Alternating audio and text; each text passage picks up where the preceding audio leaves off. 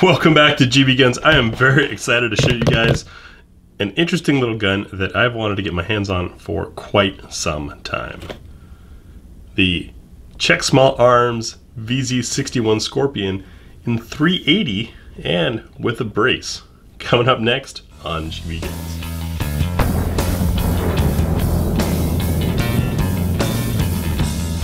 So with the money saved by dropping those Zastavas and picking up the Lynx guns, had some extra money left over, and I've always wanted one of these things.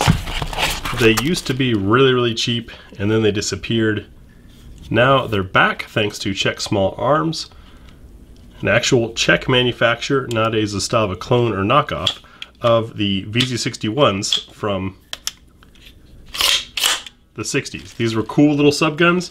I'll explain more on what they are after showing you what all comes in the box. You get two 20-round magazines. This one's loaded with 20 rounds of Golden Saber, just because, well, a lot of people laugh at 380, but it is decent, and 20 rounds of it has got to be plenty decent. I don't have any other gun, nor do I know of many other guns that let you hold this many rounds of 380. These guns were originally produced in 32 ACP, also known as 7.65 Browning, but they're now available in that same caliber, 9mm Browning. I'm not sure what that is. 9mm Makarov and 22 LR. Maybe 9mm Browning. That makes sense. That would be the 380. Durr. The reason why I went with the 380 is, although I lose the coolness of the curved magazines that the originals had, 380 is more readily available, and I've got plenty of it. I'll show you the manual. Because this is an uncommon gun of a slightly different design, it's important to have a quality manual. I'm not super familiar with these things other than wanting one and then forgetting about them and then getting excited to see them back available again. This manual has done an excellent job of providing nice, clear, crisp pictures and instructions explaining all kinds of things about the oddities. Like, for example, that grip screw. Why? Why be different? Good manual there. So I've got confidence in that. Let me get this out of the way and we can start taking a look at this actual gun. So these little things were a rather unique submachine gun type thing, somewhere between machine pistol and submachine gun. Like I said, originally chambered in 32 ACP, meant for tankers, close in, that type of operation as a backup gun or a very portable gun. They actually came with a holster. The holster doesn't fit the 380 because of the mag being straight, and originally had a cool wire stock that had a little hook and sort of gave it that Skorpion look, hence the name. You popped it up, it bounced to the back, and then you had yourself a tiny stock. That, of course, would be an SBR in the US. So we've got this with a blade brace on it and this adapter made by Czech Small Arms. That's CSA for Czech Small Arms, not Confederate States of America. We'll show clear. You got these little nubs are your charging handles.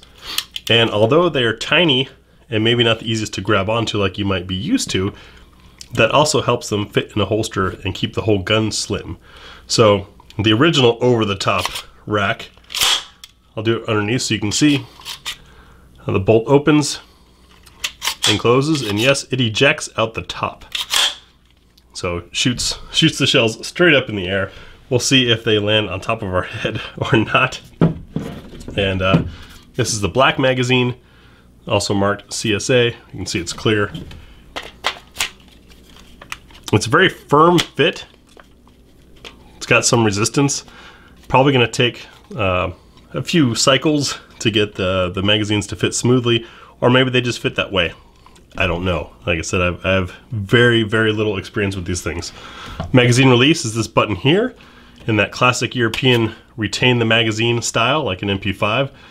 We Americans, modern gunfighting techniques don't like that because, well, if you're using a hand to pull a mag out, now you've got an empty mag in your hand, but you need your loaded mag. So yeah, it doesn't drop it's something that you pull out. We can see our very simplistic safety here. 0 for 0 shots, 1 for 1 shot. The trigger, it's actually kind of nice.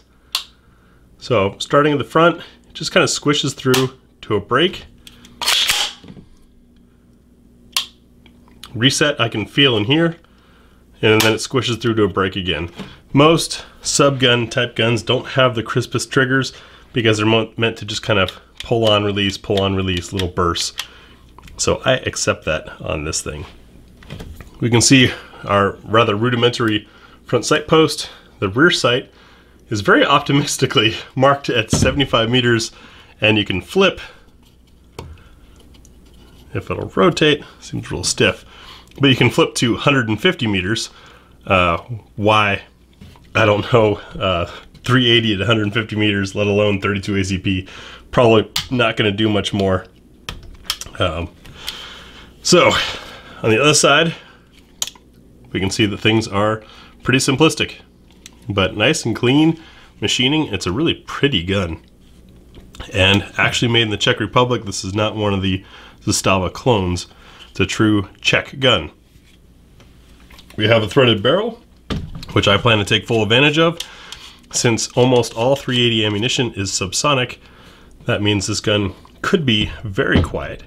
What we'll have to see is on a blowback like this, how the extra pressure of that can makes recoil. On some blowback guns, once you throw the can on, recoil gets to be kind of obnoxious, and this being such a small gun, I'm curious to see how it goes. So to field strip this thing, it's kind of interesting setup. You have this pin here, which you push and pull out. It's retained. Then this top part of the receiver comes forward a little bit. You see it's now come off of where that hole was. And the whole thing rotates up. From here, we have access to our trigger mechanism, which looks quite unique. And our bolt. So by bringing bolt carrier to the rear, we can get, I think that's on the other side maybe, get this pin out. Pin that is effectively, of course, our charging handle. Come on. It's lifting, but it's not coming all the way out. Of course, these things happen on camera. But anyways, you get the point. That's how theoretically we'd get access to it. We'll have to see if that loosens up with time and comes out a little better.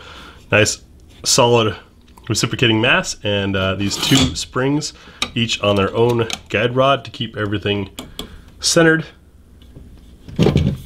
But very simple, very classic 60s subgun type feel. So reassembly of the Skorpion is a little different. Since this is stamped sheet metal, you've got to make sure that these ends end up inside this bracket here.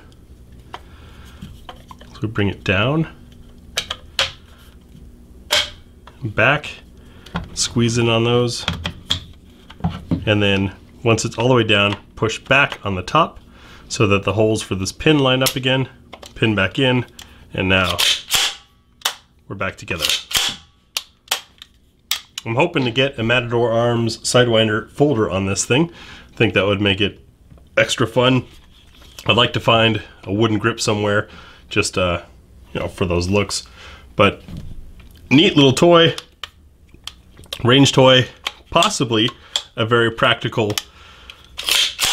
truck gun defensive tool. I mean, 20 rounds of 380 isn't anything I want to get shot with.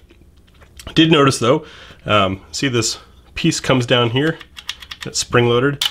When you put it on safe, not only does it give you the dead trigger, but it also locks the mechanism.